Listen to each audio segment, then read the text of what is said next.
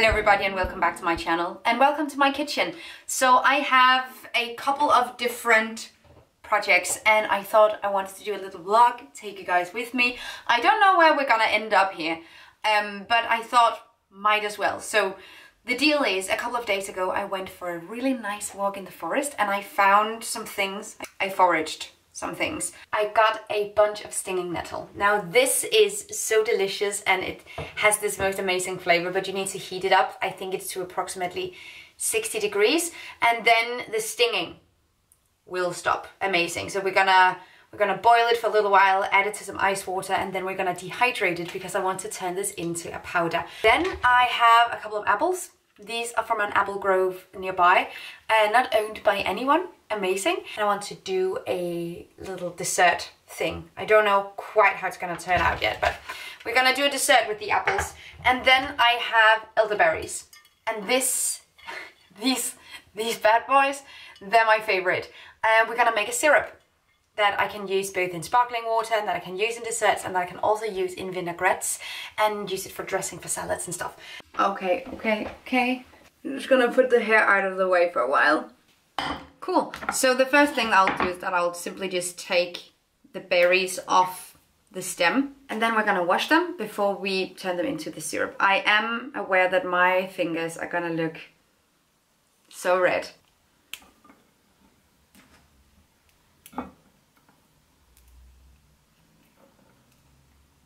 Just making sure that all kinds of small impurities are out.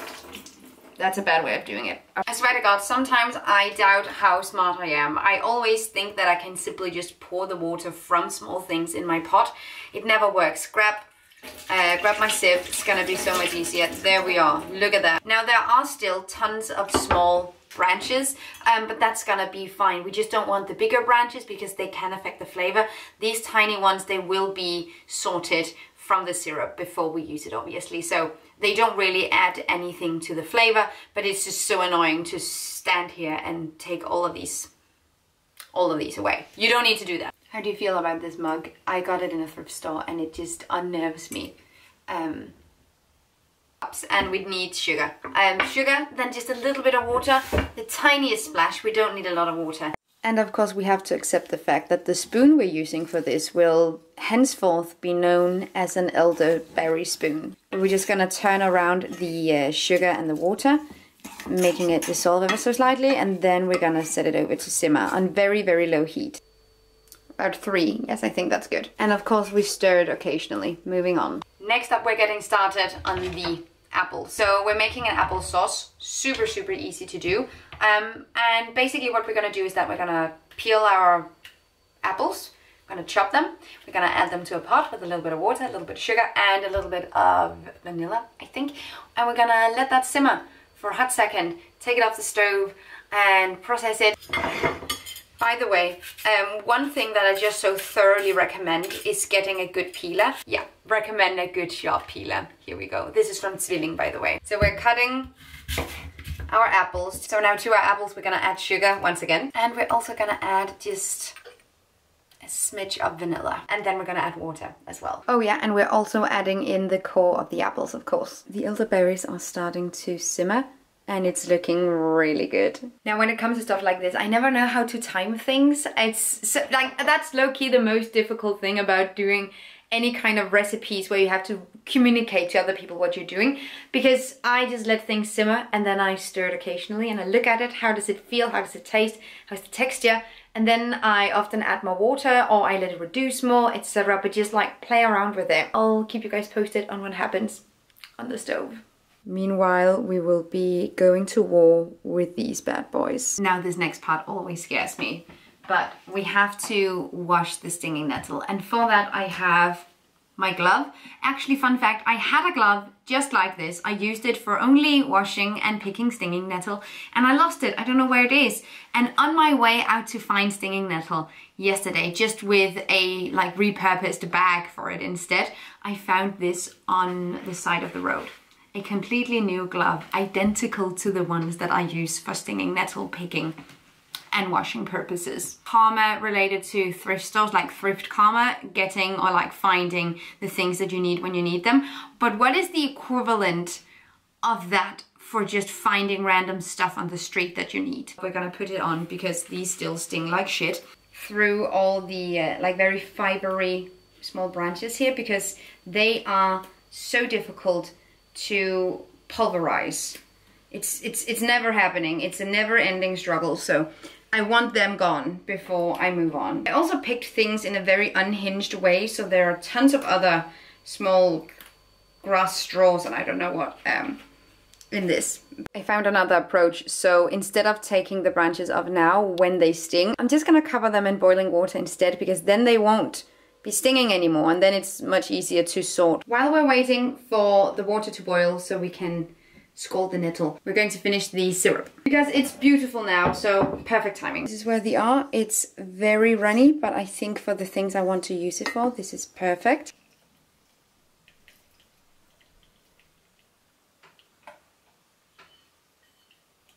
Now we have the elderflower syrup here, and we're gonna bottle it so we can use it for later. And that is low-key my favorite part of it.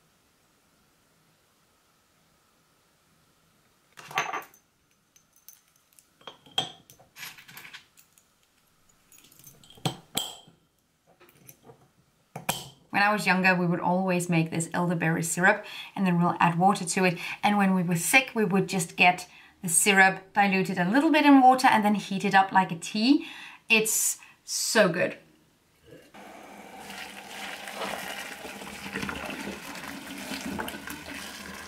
Now this looks rather sad, but we're gonna separate all of this so it's easier for it to dry, and we're gonna add it to the dehydrator. Now it should be fine to touch with the hands, but I have trust issues because this jug was the source of so many nightmares and fears from my childhood, because there was just like the worst thing that could happen for you. So touching them without anything just feels so weird, but they taste so good. The apples are looking really nice and soft, so we're gonna process them along with the core of the apples and simply just strain all the solid bits afterwards. For my next trick, I'll use my food processor. It smells delicious because of all the vanilla and, you know, the apples, just baked apples as well.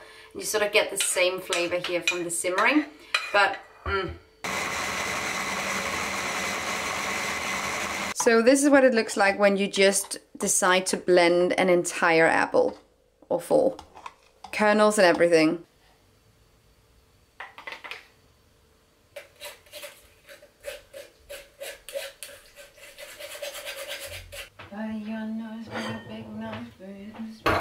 Be a big man someday, you got mud on your face, you big disgrace. Okay, I'm getting the sun right in my face. Honestly, it's a little bit nice. Anyway, we're dehydrating the stinging nettle, and I am not scared to touch it anymore. As you can see, we're going at it, we're being adults. Amazing. It doesn't sting anymore. I think it does a little bit, but I think that's in my brain. I don't think it actually stings.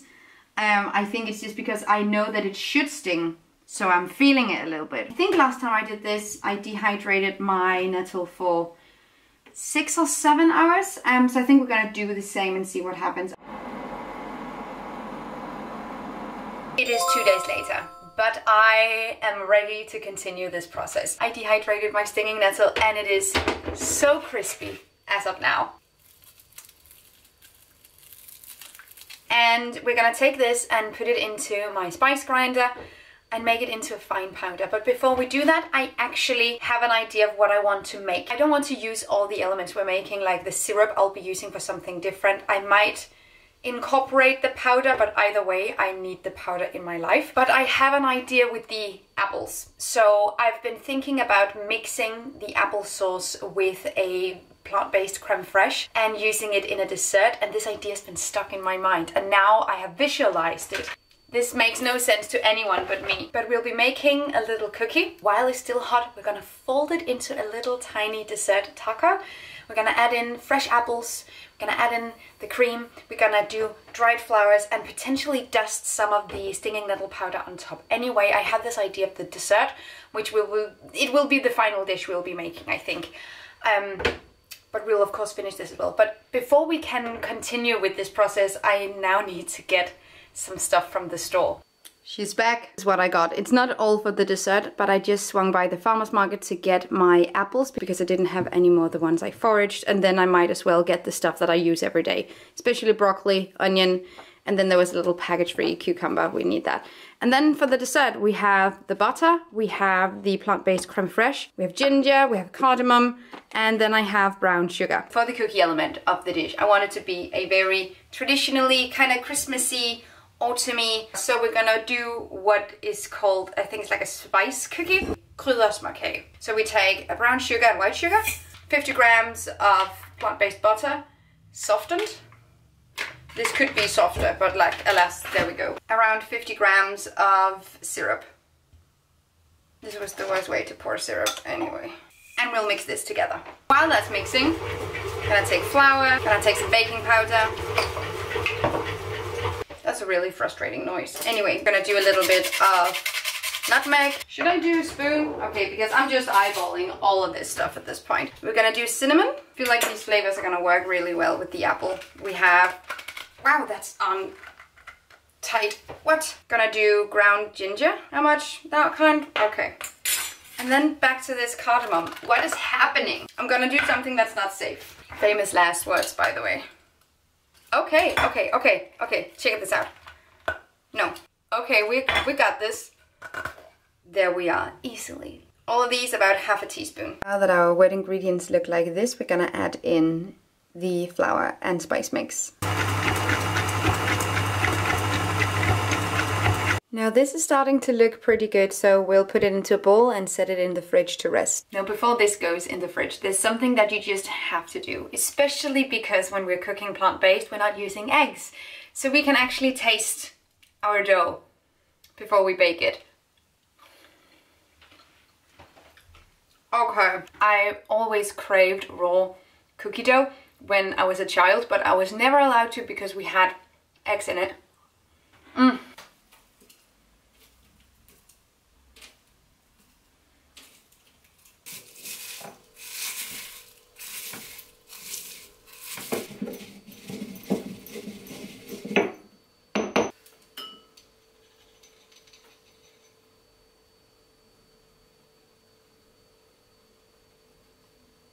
Here we go, our very own stinging nettle powder. Okay guys, so for the cream I have the applesauce from the other day. This is amazing and I've already used a little bit of it in my oatmeal, in smoothies. Just very excited. And then we have the plant-based creme fraiche. Now, one of the things when you get like an apple cake or an apple pie, you often get that served with creme fraiche. And those two flavors, I feel like the very buttery, sweet, and then the more sharp creme fraiche, I think they go really well together. So I thought, might as well just mix them up and put them into a squeeze bottle and then make this nice smooth cream from it. And I have a little whisk that I'll be using. Any excuse to use a small whisk. So we're gonna mix this up. A food processor might have been better, but now we're here. And this is what it looks like. It's just...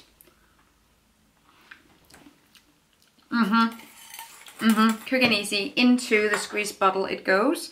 Now, when I started my zero waste journey, if you told me that I would be so dependent upon these plastic bottles, I would have screamed in your face. However, this is some of the best things I have in my kitchen. I use these constantly, and you know, they can be rewashed and reused multiple times, but they're so handy, and I have not found an alternative without plastic. So we're just using this. So let's test how this looks on. Yes, this is everything I wanted. Just small peaks like this. I think that's gonna look so sick. Now I have a couple of different ideas on how to make this little cookie shape. My main one, and the one that I'm banking on the most, is simply cutting them out with this cookie cutter, and then while they're warm, just laying them on top of my rolling pin and shaping them ever so slightly in a curve. But I want to experiment with a few other things as well. So I have these tiny tart shapes. I want to use those, and then I have these slightly bigger ones. When you put your parchment into your little shape, it often bends up because of the shape of the parchment. And there's a really good way of combating that. Crumple it up, be careful not to rip it, of course. And now, goes perfectly in, doesn't go anywhere.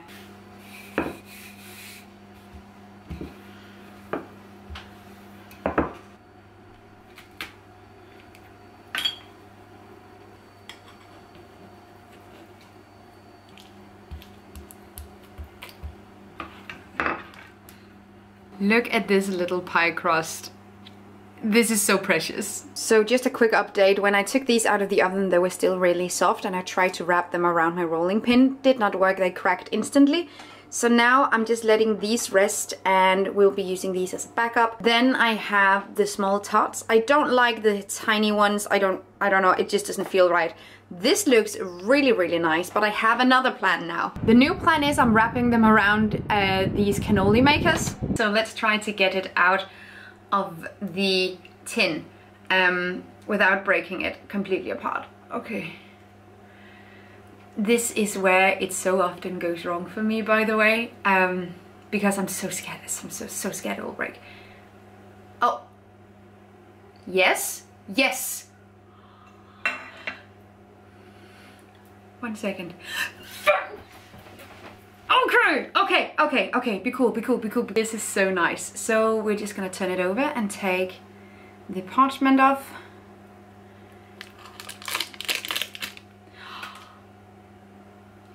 This, look at it.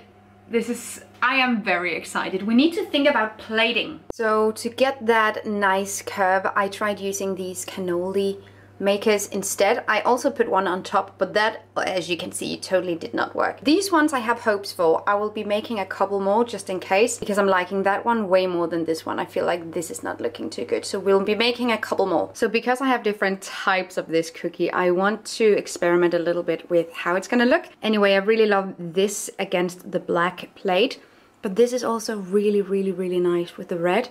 I don't know. We'll figure it out together. We're starting to put the dish together. These are the apple cubes I will be using. I have so much flour on my clothes. I don't know why I decided to do this wearing all black. However, we're gonna continue this with this quest. I'm eating the leftover apples because zero waste.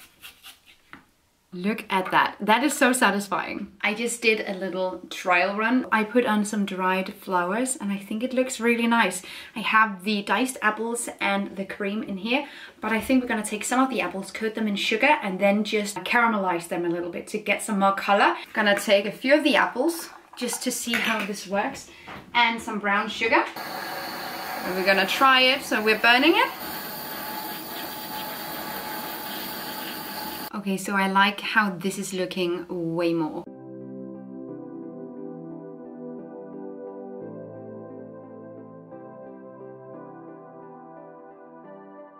It occurs to me that I haven't actually tasted it yet, so I want to taste all the components together, see if I miss anything, or if there's anything that perhaps need to be added or taken away. I don't know, but let's give it a go. In the cookie, and the caramelization of some of the apples, and then this soft filling cream. Cowabunga, dude. But let's try and put this on a different plate and use a different one of the cookies. Like the same components, but in another way, because I have a vision. So I have these ceramic baking pearls. I like to arrange them in this bowl, and then I add my little dish on top. Perhaps we should also do the stinging nettle powder. Apples, okay. Stinging nettle powder. Spoon, okay. So now we're gonna add a little bit of this cream on the inside. Carefully, as always. I can actually see this working out. So the tweezers, I'm just gonna take the peaks out so they're not as stiff. And I think we're just gonna reburn some of our apples here. Okay. Apples go on. Same components over and over again. Arrange them in new ways and create something with a completely different vibe. So much fun and playful, and makes me appreciate the food. Makes me sort of worship an apple. Does that make sense? Now for this one we won't be using the same type of dried flowers, because I don't think both the green and the blue is gonna look very nice. But I do have some yellow ones.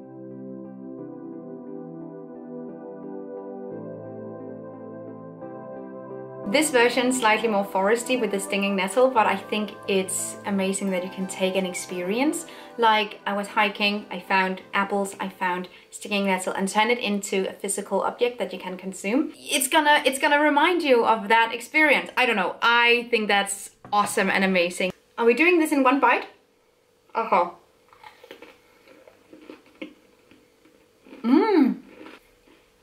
The stinging nettle is definitely doing something amazing here. So something that's otherwise rather sweet, it works really well together. And that's why I love using stinging nettle powder. We have one more dish to make. For the next dish, we're taking a different approach, and I added the rest of the diced apples into the tart, and then I caramelized all of it, and we're gonna add the cream on top. Okay, so this has cooled down.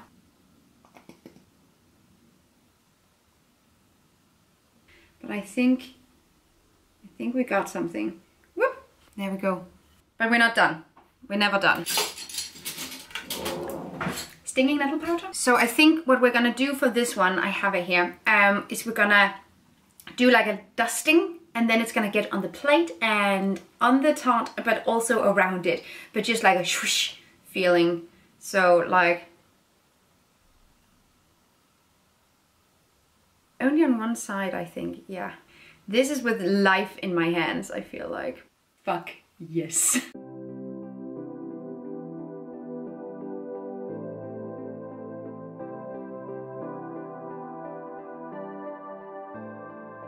Now this is a slightly bigger version. It can be shared, but you can also eat it on your own. I love this plate that's also a bowl, that's also a plate. Now I just have a buttload of dishes. Anyway, thank you so much for being in the kitchen with me today. I hope you liked this video. Leave me a comment down below and let me know which dish was your favorite and what you would have done or what you would make with apples, stinging nettle powder. Thank you so much for watching, guys. Have an amazing day and take really good care of yourselves. Until next time.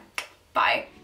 Thank you so much for watching this video, and also a special thank you to my Patreon supporters. You guys help me create green, zero-waste content, and I love you guys. You can find the links to my social media accounts down below and the link to my Patreon on this screen. Bye!